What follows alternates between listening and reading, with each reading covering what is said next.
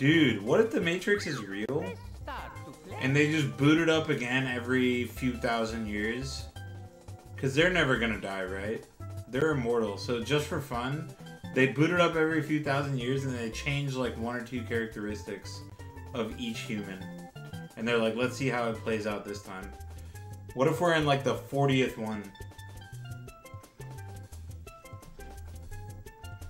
And in the previous 39, I destroyed Leffen in the money match. But this time they were like, let's see if we made Leffen destroy Chillin dude this time. Let's see what would happen.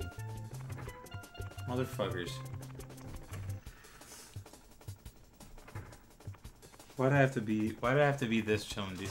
Why did I have to be Chillin dude 829?